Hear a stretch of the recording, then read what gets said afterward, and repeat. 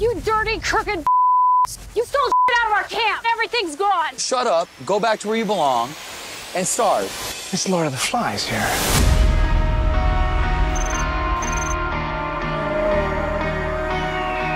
Welcome to Outlast, where 16 lone wolves put their survival skills to the test. Flick it with your wrist. I'm tired, I'm cold, I'm wet, I'm hungry. Nothing's gonna be ideal. I won't survive without you guys. We're gonna eat good. With only one rule to win up to $1 million. You have to finish as part of a team. We all know we can't survive alone out here. Or you go home with nothing. 110%, I'm gonna win this game. That's what happens when you let your emotions take control. You can't think straight. You will not treat me as some submissive little Nothing wrong with playing dirty. Contestants is unresponsive.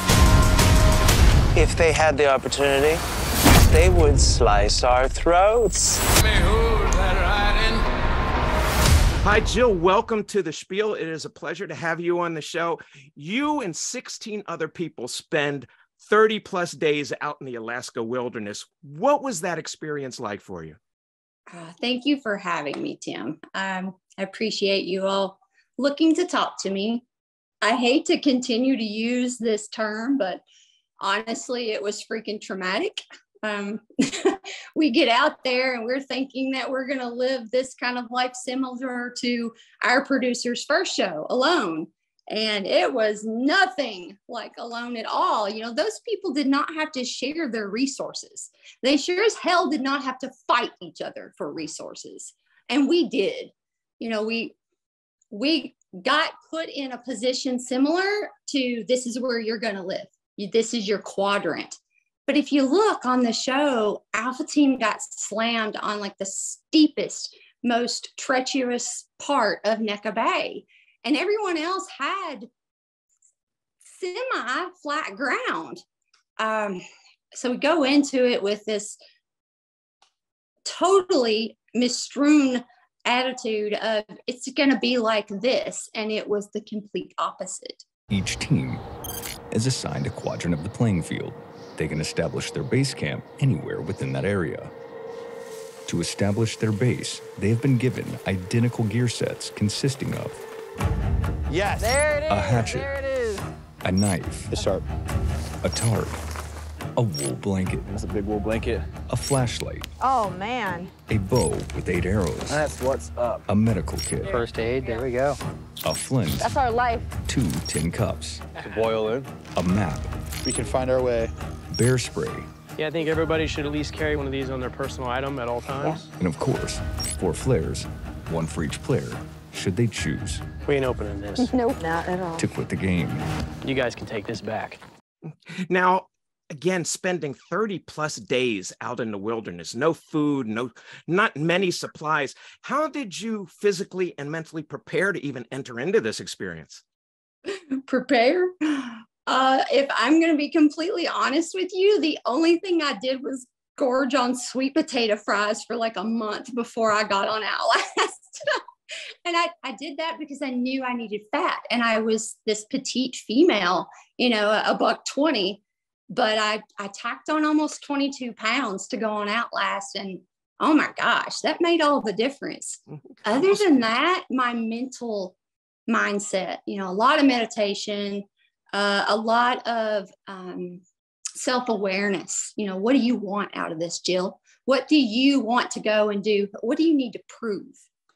You know, that's really fascinating because that's, I was going to ask you what you take away from this game, but clearly that's the most profound thing that you take away from this game, in addition to possibly the $1 million. True, very true. You know, we went out there to play a game, right? You know, and at the end of the day, I have a family to take care of. You know, I have a home to come back to, and I have kids and grandkids and a husband that are counting on me. And I have to represent, you know, for them, for Kentucky, for the culture that I was brought up in, you know, that the underdog can come in there and take it all. Even if we have to do it in an unorthodox, not so likable way.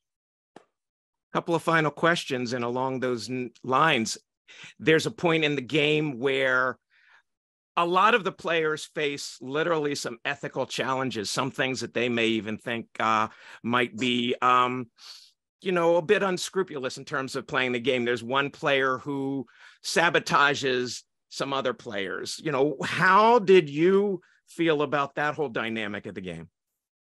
Oh, my goodness. People are going to ask so many questions of not just me, but of their spouse, of their friends sitting and watching the show. And they're going to question behaviors, and they're going to wonder how someone could stoop to this level or not rise above to an integral level. And here's what I have to say to that person. You're not starving to death.